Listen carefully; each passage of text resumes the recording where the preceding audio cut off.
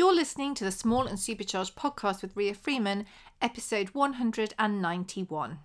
Before you listen to today's podcast, I just wanted to give you a little bit of a heads up. This has got an explicit label with very good reason. Lucy talks about how she started and what she does now, and a real turning point for her, which involved information she was told, which is honestly horrific. It involved somebody dying, horrific violence against women, and it's told, as it should be, in graphic detail because it's important. However, if you are listening with small children in the car, or if you are triggered by acts of violence against women, I would recommend you maybe skip forward a little bit. It comes in at around 3 minutes, so maybe skip forward to 4 or 5 if you're feeling like that, which is completely fine, obviously. But I wanted to give you a bit of a warning because it's not just explicit, someone swears. It is definitely quite graphic, but it's really eye-opening and enlightening, and I learned a huge amount through the whole podcast, and this is an important part of it. I hope you really enjoyed today's episode, and I'll leave you to listen. Take care. On today's Small and Supercharged podcast, we're joined by the brilliant Lucy Griffiths, who, if you don't follow her on Instagram, you need to. She has just released a new book called Make Money While You Sleep, but is also really well known for her content around visibility, getting on video, and all these things we're going to talk about today. So thank you so much for joining us, Lucy. Thank you so much for having me. Excited. I've been reading your book. I said I'm over halfway through it. It's brilliant. If you are thinking of, well, not even just making money while you sleep, because it covers all sorts of things which we're going to go into as well. It's not just about this passive, and I'm using the air quotes because passive income, I think it isn't a myth, but I think sometimes people think, oh, it just means you do nothing. But as you've said in your book, actually it means you work really, really hard and then it repays you. But it's not quite sometimes what people think. But anyway, Lucy, can you tell us a bit about you? Because you've had a really interesting career. Okay, so I was a journalist for 20 plus years, and I started out kind of doing local radio, and I got to a point where I was interviewing some fairly big pop stars and celebrities, and I got sick of it. I was kind of, while I loved all the showbiz stuff, I just felt like there's something more. And so I went traveling and ended up working in various places, which really shaped my personality and my professional career.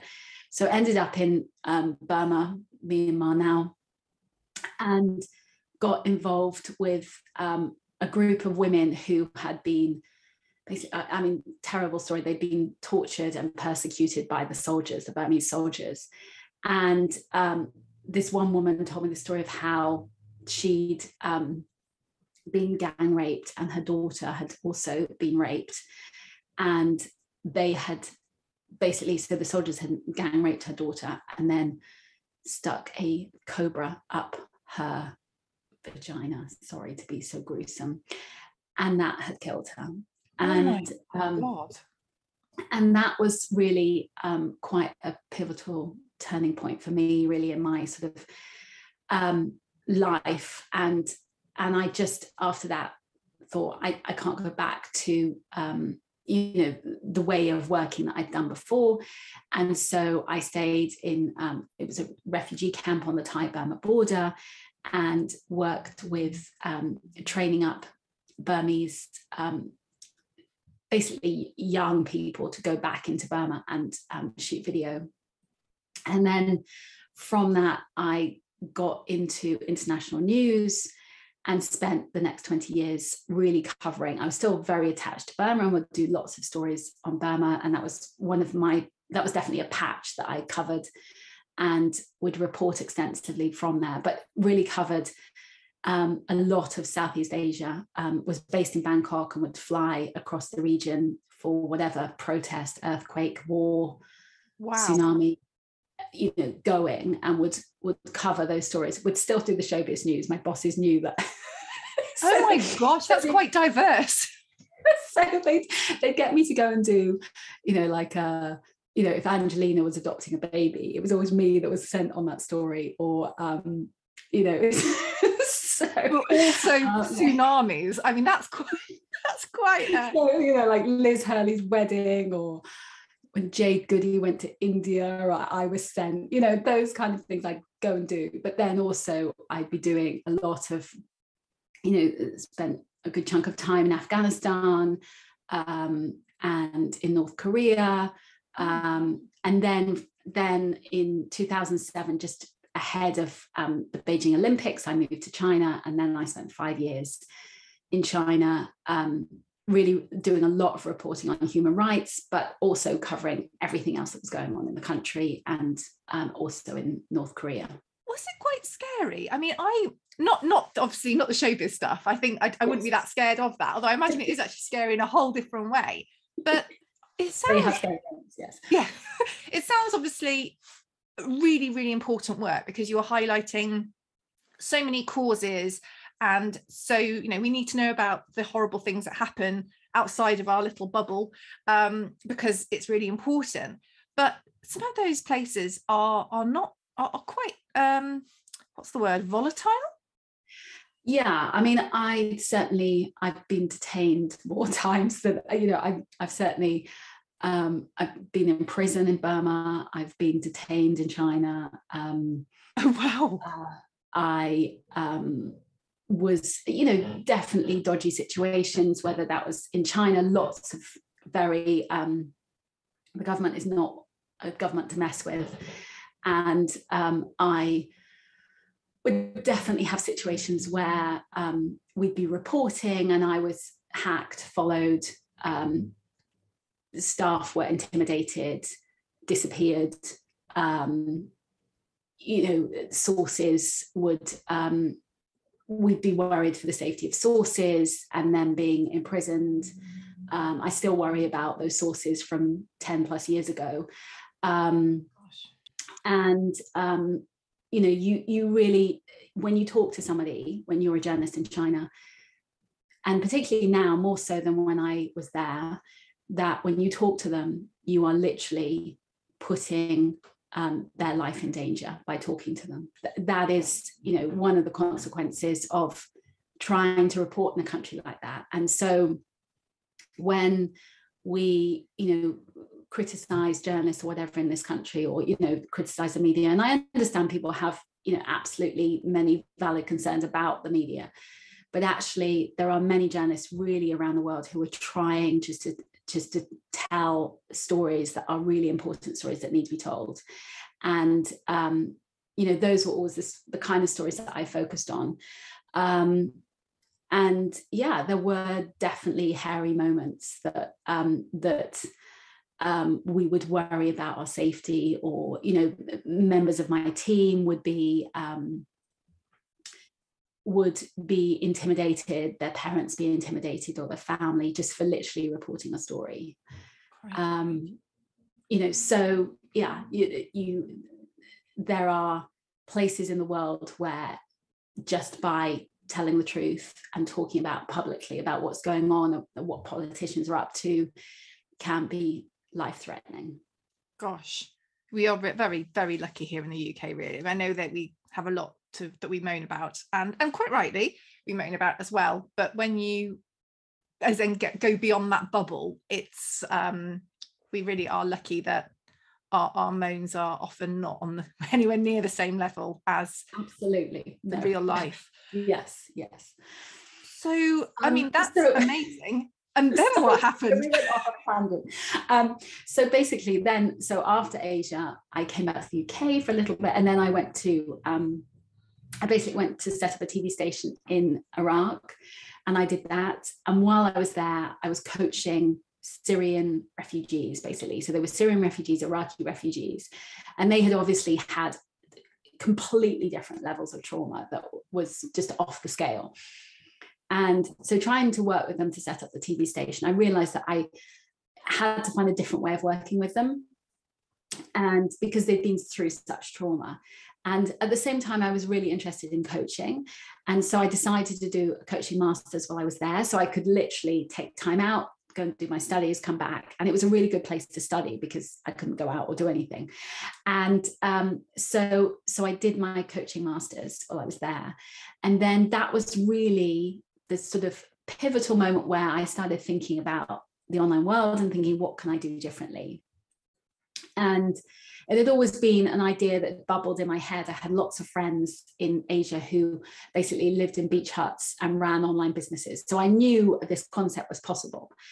And so when my son was born, he's 6 now. So and when my son was born, I had a really traumatic birth and terrible incontinence.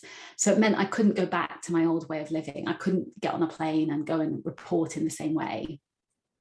And so I had to do something that was much more from home. And so from that's where I started my online business and sort of used those coaching skills plus my journalism background, my TV background, and sort of amalgamated all of those things together into creating an online business. So there's a long story that involves.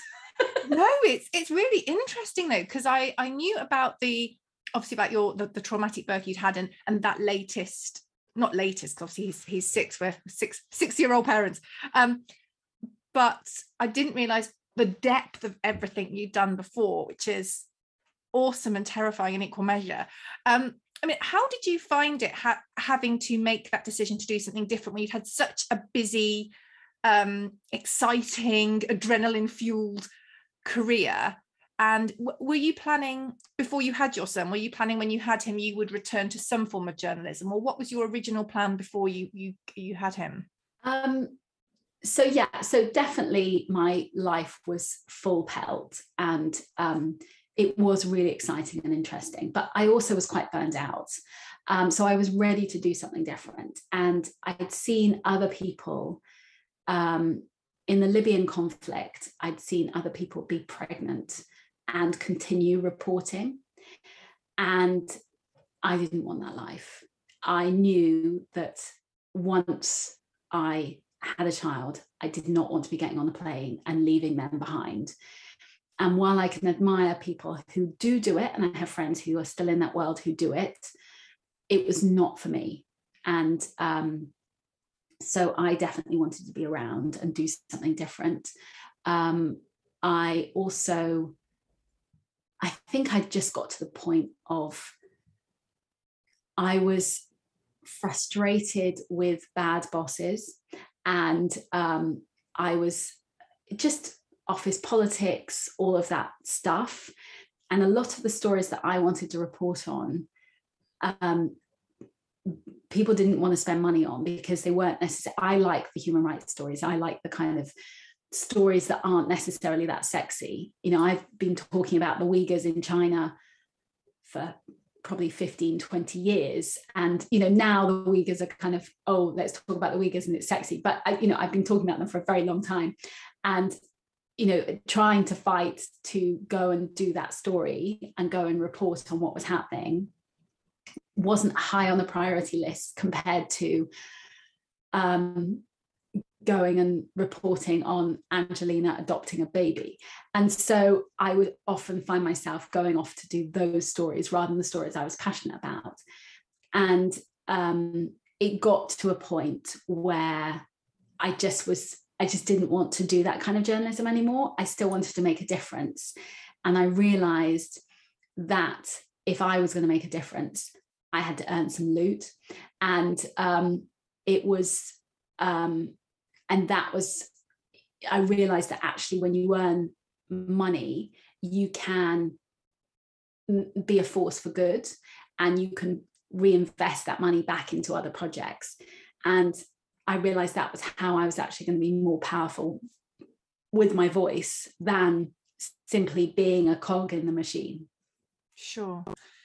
So you obviously had your son and you had the traumatic birth, which left you with fairly significant issues. It meant you really had to pivot. I know you said you were planning to.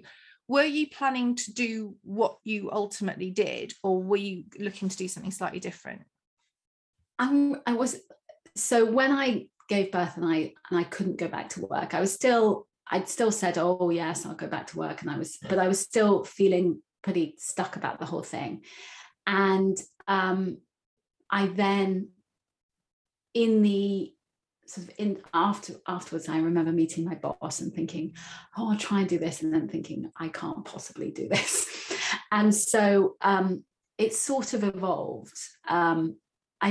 I thought the coaching thing was definitely coming into play, but I was pretty stuck and lost in the beginning. It took me a while to find my feet, definitely.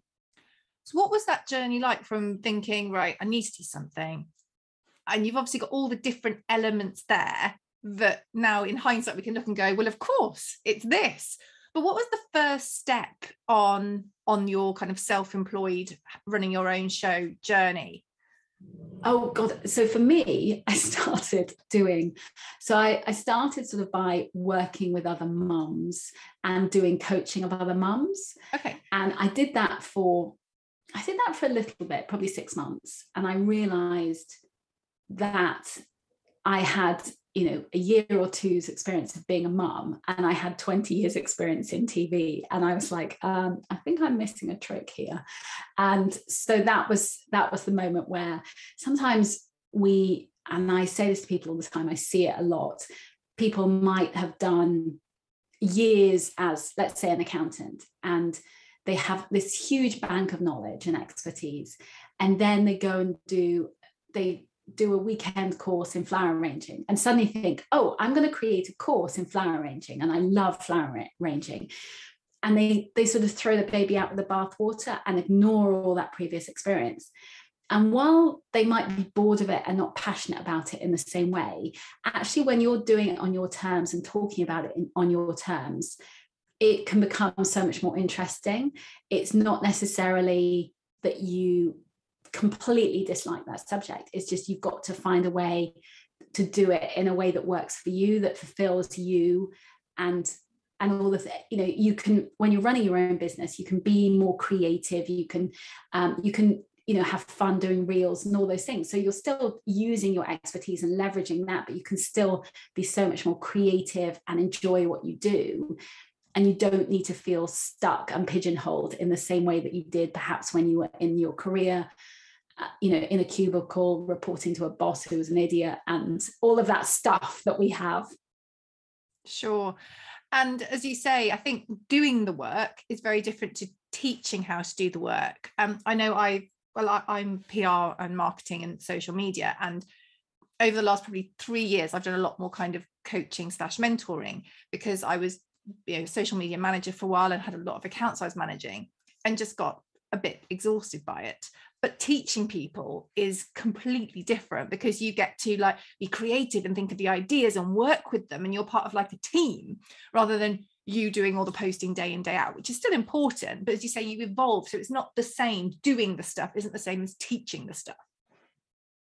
Yeah, absolutely. And it just gives you that, you just, if you're in the trenches doing all the time, while there is obviously times where actually when you're doing it, it is more powerful, and there's definitely a potency to you doing something. Also, it can become mundane and boring, and you want to step out and find a different way of working. Definitely. So you moved into coaching. You went from coaching mums to coaching connected to visibility, TV, publicity. And did that then lead you into creating these courses? Because you've got quite a suite of courses now, haven't you? So basically, I was doing a lot of coaching of small business owners, but also people within large corporations, helping them be camera confident and improve their video skills. And I was doing this and going out and doing various shoots for people doing video editing.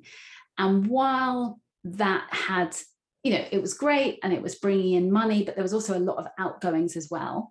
And so by the time you've done re-edits and what have you, you're in the doing phase. And by the time you've done that, and even though you think, oh, I've budgeted for this, and then if you're doing various re-edits, then suddenly you realize there's very little profit left in this. And so I was thinking, okay, I need to find another way of working, particularly, with a demanding toddler. And so I built my first course, which is called Confident on Camera.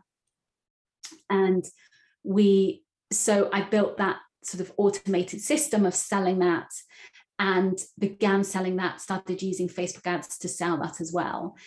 And we've now sold over 50,000 courses. So it's sold, sales every day. And that really gave me a platform, gave me, brought revenue into the business, made money while I slept. And it meant that I could step away from having to be in the doing phase. Yeah. And then was on the back of that built me an audience to then do more coaching. And then I began working with people because people saw the success of my courses. I began working with other brands and influencers. So people like Psychologies Magazine, I built their courses, and then other influencers built their courses. And so that was a way of, so I was doing these joint ventures with people, but again, I was very much in the doing phase. And I realized I didn't want to be doing. And so sort of have stepped back from that a bit more. We still have them, but step back. And now it's very much just about building my personal brand. And, that's where last year the book came in, and teaching people how they can also create courses. So I now have a program where you can learn how to build your own course, but not just build the course, it's also build the automation, the structure, so that you are selling again and again on repeat. Because that is the thing, isn't it? It's not just building the course. In some ways, it's not the easy bit, but it's the kind of exciting bit and the bit you want to do.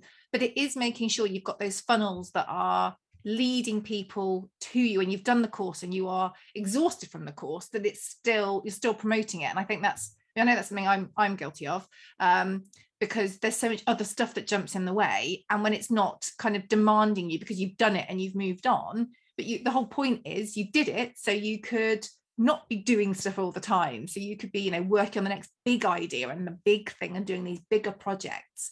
But it is all the stuff that goes into it after you've kind of pressed publish, isn't it? It absolutely. And it's about refining and tweaking. And I think Russell Brunson says, who kind of set up ClickFunnels, said, you don't want to stop working on your course till you have $1 million course. And that's so true. It's the refining, the tweaking of those sales pages, optimizing, working on it so that it really does sell. And it's boring to do it. I get that. I was just thinking this morning that I needed to go and sort of analyze open rates of emails and go like stuff like that doesn't appeal at all. It's not sexy. It's not particularly like, ooh, let's go look. But that's the stuff that makes the difference. Because when you look at that, when you go and look at an email, or you look at how your sales page is performing, and if people are dropping off or people aren't opening that email, you can say, okay, how can I improve the email? Do I need to change the headline? What do I need to change in order to ensure an open rate? Definitely. So obviously you've got your course about courses, but you've also brought out a book, which I'm showing to the camera now, which you can't see on a podcast, called Make Money While You Sleep. It's available. I bought mine on Amazon. I bought mine on pre-order, actually, because, well, I like the subject, but it's also a thing of beauty. It's got spot gloss on the letters, and I do like a bit of spot gloss. It's in your colours. It's beautiful. And it's really easy to read. If you're thinking about, it's obviously about courses. It's actually about far more than that.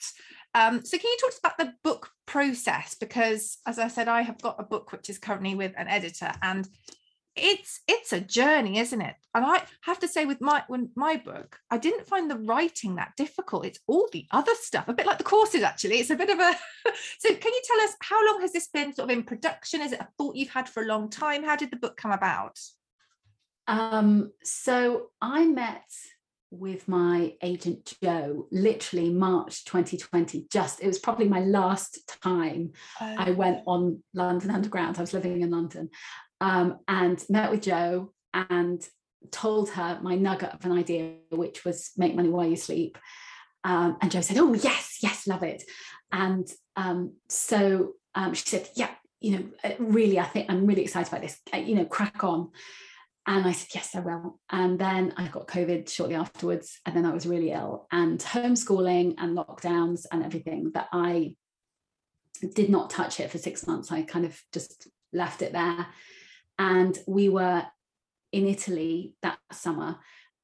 We managed to kind of go in the phase where you're allowed to go. And we had 2 months in Italy, and I would get up. I'm an early bird, and I'd get up at 5 and write. So I'd write for sort of an hour, and then had the rest of the time off, which was lovely. But it meant that I got my 2 chapters done, 3 chapters for a proposal, and so was able to submit that. And so we had various back and forth, Joe and I. So it basically got submitted in January 21. And the editor at Hodder and Stoughton, who published it, she basically read it and contacted Joe and said, "I want this book, but I want her to write it in 3 months." And so Joe rang me, and I think I was stood out. We were still in London. We were literally about to move to the Cotswolds, and I'd just been for a walk on Hampstead Heath, and I was I was like, I'd stood at the door and I had freezing cold hands. It was like January and February by this point, sorry. And then said, and so she basically said, "Yeah, can you do this?"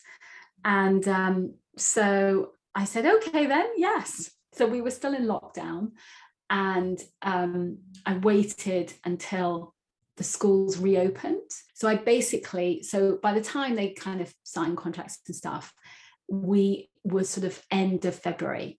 And so I had from end of February until the 7th of July to write the book.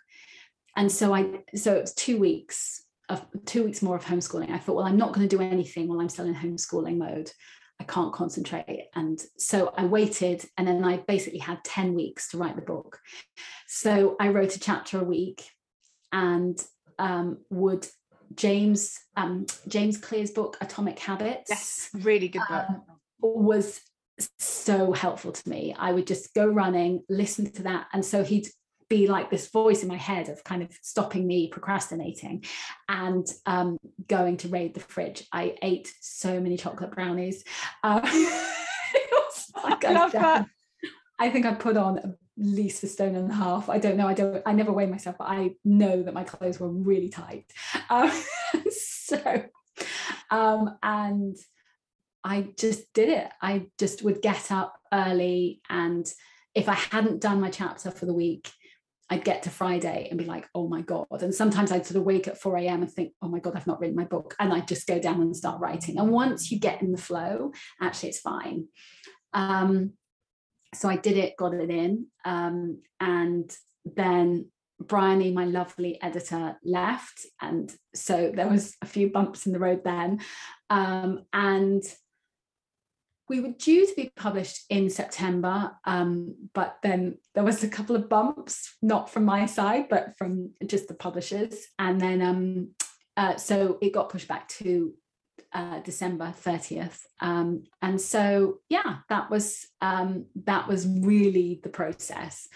I loved the writing. Definitely, yeah, the other stuff afterwards is a bit tedious. But I'm already percolating on book 2 because I really enjoyed the writing process. And I actually really enjoyed having that tight deadline, because otherwise I know I would have faffed around for a year and like made a huge melodrama. But actually it was just like, okay, Lucy, you just got to get on with this, just write it, do it. I hear you. Yeah, I hear you. But so this is your very first book, and it's been incredibly well received, hasn't it? Yeah, I've been really, really lucky. I don't think it's luck. Can I just put that out there? It's a really good book. It's not luck. Okay, thank you. I think the title is definitely a winning title. So I think that's really helped. When I wrote the book, I really had this. So back when I was living in Thailand, I remember walking into Kinokuniya bookstore in which is like a big, huge bookstore in Bangkok, and picking up the 4-Hour Work Week. And this is like 2007. I'm reading this book and being like, I want this life. And while I don't want a 4-Hour Work Week, I don't think that's actually, it's not something that appeals to me. Actually, I want to have passion and purpose in what I do. I want to work in a way that works for me and gives me that flexibility. And so definitely at the very heart of this book was, I wanted to sort of cling on to the coattails of Tim Ferriss and that possibility of being able to live life on your terms, which is, I remember him sort of talking about, learning to salsa in Buenos Aires, and I want people to be able to have that freedom and flexibility. I'm a more middle-aged version of writer than Tim Ferriss was, so it could be about the travel, but it could be just you just want to be able to care for an elderly relative, or be there for your children, or how in your retirement top up your pension, but getting that freedom and flexibility so you can create life that works for you on your terms. No, absolutely. And I think as well, with the last nearly 2 years that we've had, I feel like more people are thinking like that and really thinking about what is important and how they can get more of that in their lives as well. Absolutely. I mean, these last 2 years have been so hard for everyone. And so, it is, maybe it's made us realize that actually life is for living, and we want to squeeze every drop out of it and, have time for our family, be there.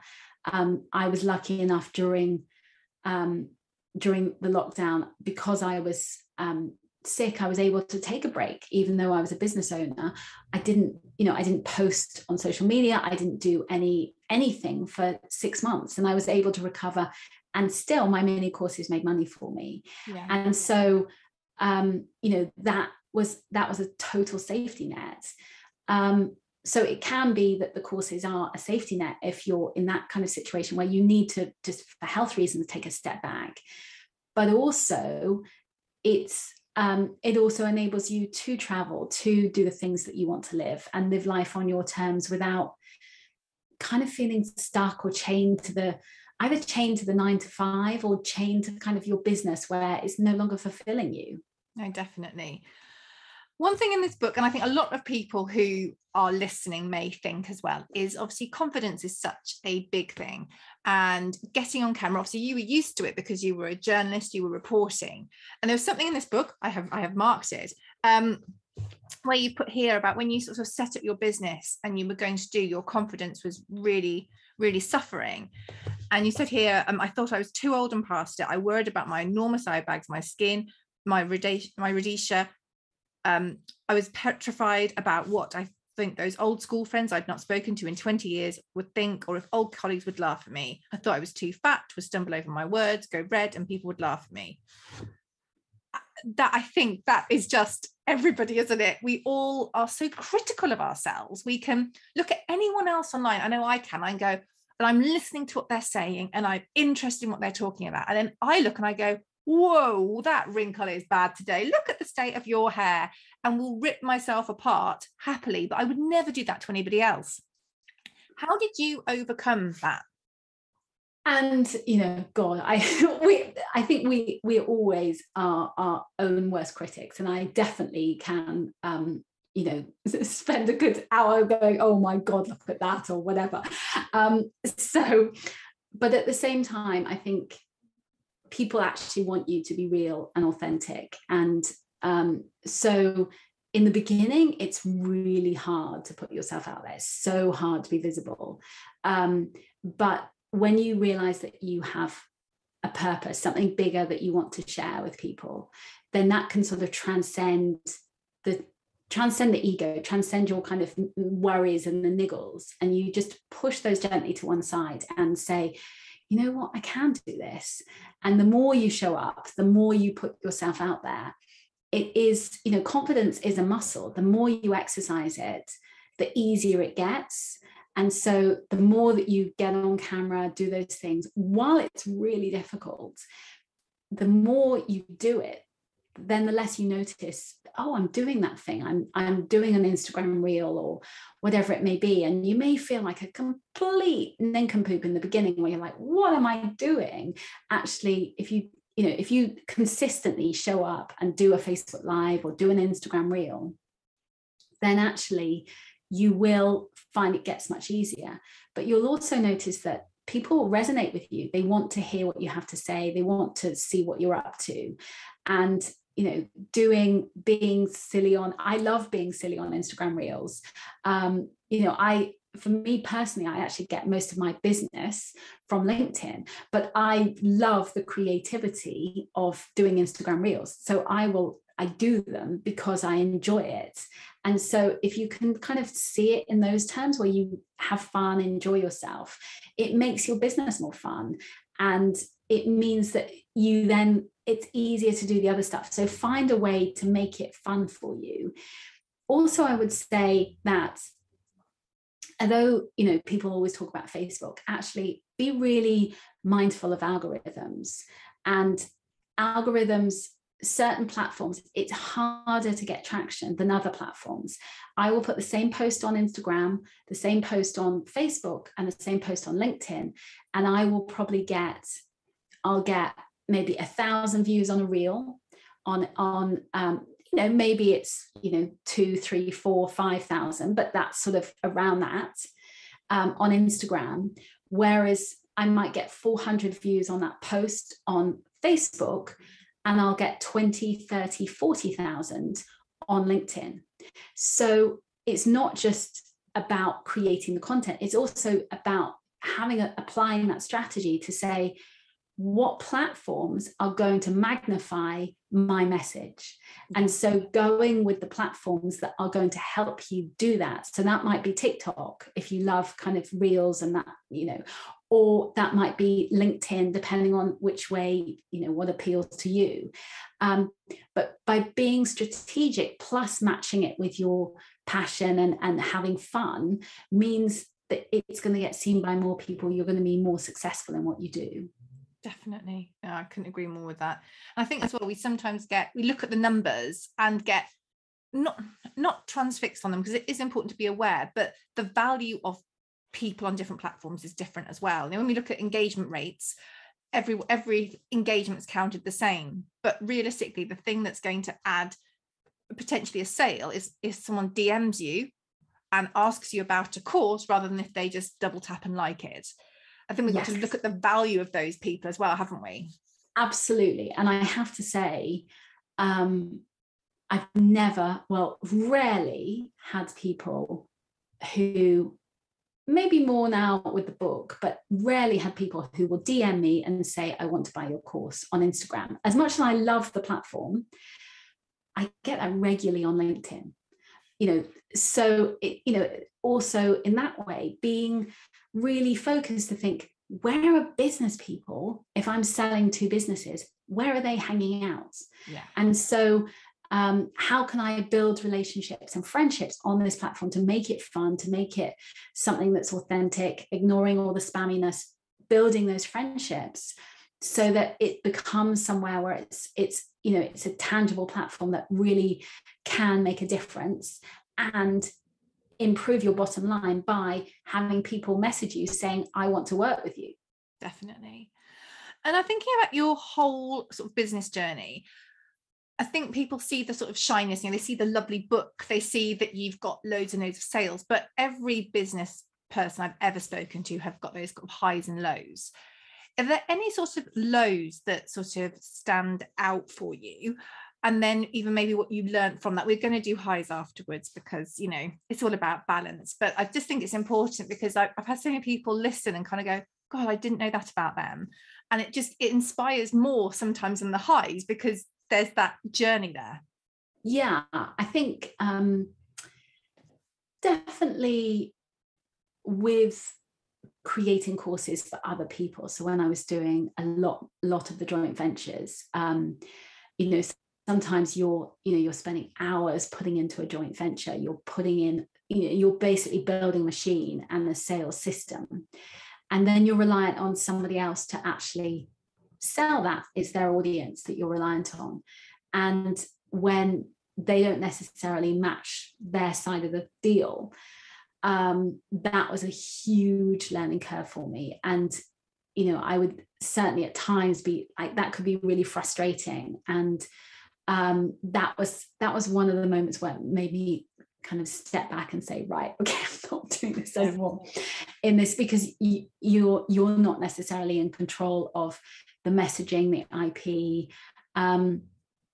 And so those times were really hard. I think also from a health perspective, when I was much more kind of more of a service-based business, now I'm sort of selling digital products, so it's easier. But having lived in China for kind of 5 years, my lungs are not what they were. And so in the winter, if I get a cough, I literally am floored for 6 months. Oh, wow. And I can't shake off a cough. I have now found the cure. I drink celery juice every morning, and for 2 years I've not been ill, thank goodness. But before that, I was really seriously ill every winter, and what would happen is it would wreak havoc on my incontinence because I was coughing so much. But also, it would be really difficult for kind of doing Facebook Lives, for doing any kind of training because I'd be coughing, or any kind of webinar. So it really had a massive impact on my bottom line. And so that was a major reason to try and automate the business and move away from all of that. But at the same time, when I did have those times where people would sometimes say, I remember, you know, posting about this and being a bit upset, and people being like, oh, well, I wouldn't want to join a webinar if they're coughing. And it was like you doing it deliberately. Brilliant. Yeah, really helpful. So, you know, those, you know, so when you are struggling, if you're struggling with your health, you know, that while you might feel like you're in the middle of the struggle and it's really hard, you know, there are ways for you to build a business where you don't have to necessarily show up and be spangly all the time, for the times when you don't feel spangly, and you can hide away and, you know, focus on your recovery. And that's why writing like books or creating courses or building digital products about what you know gives you that freedom. You just got to automate the process so that does the selling for you. Definitely. And now going on to the highs, and I imagine there's quite a few good ones along your journey. You know, as I was saying that, and I looked at your face and I thought, we're going to have one of these moments where it's like, That's like, okay, hi, oh God. I guess publishing a book was really good. Like she said, yeah, that was all right. It was something to do on at the end of the year. You know, that was really good. God, she says, madly thinking of hi. Yeah, that was okay. So I'll say, being things like that was definitely really exciting. Okay, I'm going to go for one. It must be really cool knowing, obviously, you've sold, you know, over 50,000 courses, but not just having that as a sort of, I've done this, but thinking about the impact that those courses are having on those people's lives. Because not everyone's going to do the course and go off and do their own courses, but it's got the potential to literally change people's lives, hasn't it? Yeah, I mean, that definitely, I get some really lovely stories from people about how, you know, how it's turned their business around, and they've been able to, put themselves out there, get more visible. I have somebody who she's in my membership who she works on the streets in New York. She basically takes drug addicts off the streets and puts them into rehab. And so she's kind of a church missionary, and she will put them into try and help them get clean. And she basically was so poor that she could barely, the mission, should I say, was not paying her rent. So she wanted to build an additional income stream that she could pay her rent. Anyway, so she did this. And in working together, actually, she's now, I said, because she'd done it so successfully, and she's really tech savvy, and she's very wise.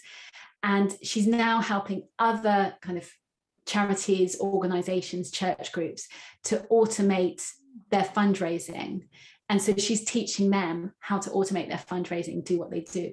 So what's happened is, rather than having to go and raise money on the streets and going around, she's fundraising through basically automating, so putting all the process of automation into practice to fundraise. She's just bought this huge house in Connecticut, which is like a 20-room, like sort of ramshackle house, which means that she can then get so many more women off the streets and get them clean in this house, and have all these processes of automation, so she can still work with them, provide the care, but the automated systems are doing the fundraising for her. That's really, really cool. That's amazing. So that's a definite high. So yes, that's a high. We got there. It's okay. It's all good. It's all good. Is there anything else you would like to share before I ask you all the places we can find you and where people can buy your book? I don't think so. No, I think we've had a good chat. Oh, I had a lovely time, and lots of tips for people to take away as well. I think all those confidence tips and just getting on and doing it, even if your inner voice is going, I shouldn't be doing this.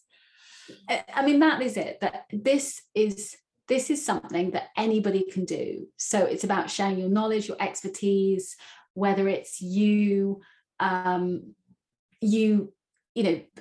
whether it's the flower arranging, or you are really motivational. I have somebody who is 82 who has created a loneliness club to share stories with other people.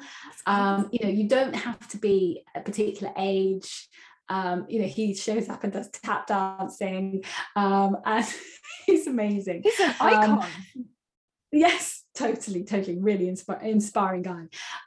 And so anybody can do this. It's possible for anyone to show up, share their knowledge, share their expertise, and create a digital course and build that business that they love without sacrificing their family, and also living out their dreams, getting to do things they want to do, like traveling more, or just being with their family more, and doing all those things they want to do. Definitely. Can you tell us all the places where we can find you online? So I'm lucygriffiths.com. And so if you find me on Instagram or LinkedIn or Facebook, I'm also .com, but it's Lucy Griffiths, DOTCOM. Right. So that's how you can find me. And the book is called Make Money While You Sleep. It's available on Amazon and also Audible. So if you, like me, you like listening to a book while you're out walking or running, then there you go. Yes, I love an audiobook. Have you read the audiobook yourself? I've read the audiobook, yes. Oh, wow. Oh, I do love reading, but when I used to do more traveling in the car, an audiobook rather than like channel surfing on the radio, because I am a devil for that. An audiobook, I would arrive somewhere feeling very inspired and educated, which always was better. I know that is the great thing, the beauty of an audiobook, isn't it? Yes. So yeah, I did, it was 4 days of reading the book. And it was funny because I thought, oh, I'll enjoy this, but it was really hard. But I also loved the experience. So, but it was much harder than I anticipated to read, because I thought, oh, I can read, I can do this. But actually to read perfectly, and the producer would be like, yeah, you said that sentence wrong. So if you do get the audiobook, appreciate how much effort this took. But definitely, if you're even pondering thinking about courses or showing up more or spreading your message more, I definitely recommend the book. It's a really good read. Thank you so much for joining me today, Lucy. I've had a lovely, lovely time, and I'm sure people will check you out and the amazing book too. Thanks so much. Oh, thank you.